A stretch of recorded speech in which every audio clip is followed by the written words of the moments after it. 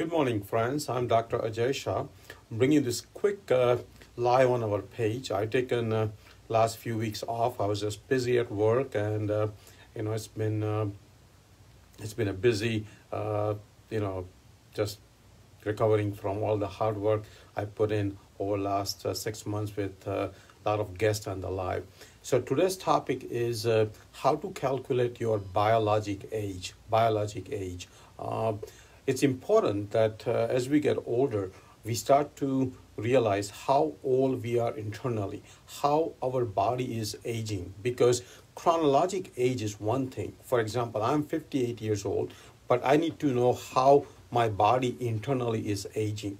As you stay young internally and you keep progressing on a biologic age, that's very, very healthy. So let's talk about how to calculate biologic age so you know how old you are. Some of the factors which are important to know your biologic age include your cholesterol, your A1C, which is a measure of blood sugar over 90 days. I have actually learned about a specific calculator, which I'm going to show you. It's called Morgan-Levine Biologic Age Calculator. Morgan-Levine Biologic Age Calculator. So let me go through all the things you will need to calculate your biologic age. You will need certain laboratory values, certain lab values, which you can obtain from your primary care when you go and see the primary care next time for your visit. First thing in the calculator is albumin. Albumin is the protein which you can measure it in the blood, and that albumin level should be about 4.5 to 4.8. Higher the better. Around 4.8 is the ideal. Know your albumin. Next is a creatinine. Creatinine is a function of how good your kidneys are functioning, and creatinine should be between 0.7 and 1.0. So know your creatinine. Third one is glucose. Glucose is actually just a measure how insulin sensitive you are. So know your glucose. Below 100 is great. Below 85, below even 80 is perfect. Next one is a hsCRP. hsCRP is a marker of inflammation. And if you have chronic inflammation, your body is aging internally. So know your hsCRP. Having hsCRP below 1 is the ideal. Below 0.4 is very, very good. The next one, lymphocyte, is the type of white blood cells which you can measure it by just having the blood count done.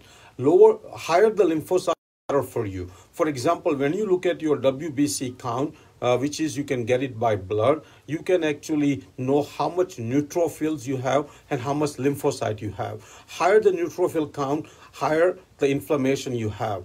Ideal ratio of neutrophil and lymphocyte should be around 1, but lymphocyte around 55% is ideal. MCV, corpuscular volume, which is a measure of how your red blood cells, how the size of your red blood cells are. So knowing your MCV is very important. Next one is RDW, red cell dispersion width, which can also actually measure by having your CBC or complete blood count done. RDW of around 12.5 to 12.8 is ideal. Next one is alkaline phosphatase. Alkaline phosphatase actually is a measure of liver function, and below 100 is ideal. Below 50, below 80 is actually perfect. And next one is a WBC count. Actually, it's proven that people who have a WBC above 5.0, they have a low level of chronic inflammation.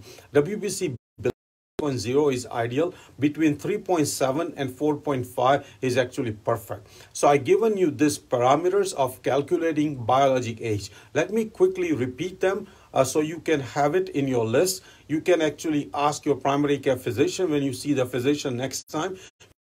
Copy of your labs, and you can calculate age. Let me quickly repeat them. First is albumin. Second is creatinine, which is a measure of kidney function. Third one is glucose. Fourth is hsCRP, which is a marker of inflammation. Fourth is lymphocyte, which is a type of white blood cell. Next one is a mean corpuscular volume, which is where your red blood cells counts, size of the red blood cells. Next one is RDW, which is again how your red blood cell count size is. Next one is alkaline phosphatase, and next one is a WBC. So know all these 9 parameters, and you will know your biologic age.